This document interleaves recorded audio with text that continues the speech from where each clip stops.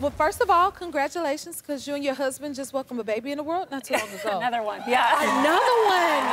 How is that going? I mean, it's awesome. She's almost 8 months old.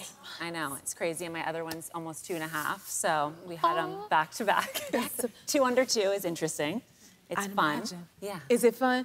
It is fun. Yeah. And unless they wake up in the middle of the night at the same time, it's awesome. It's really special because my girls are the same age difference as my sister Christina and I. Aww. So it's like bringing out all the old clothes, matching them, doing everything, you know, just like my sister and I had it. Well, see, because I asked because I always said, like, I wanted to have 2 children. And then I said, well, maybe when my son gets 4, but then he turned 6, and that came too quick. Now he's 13, and I was like, that's okay. So it's like, it seemed like, you know, it's best to have them back to back.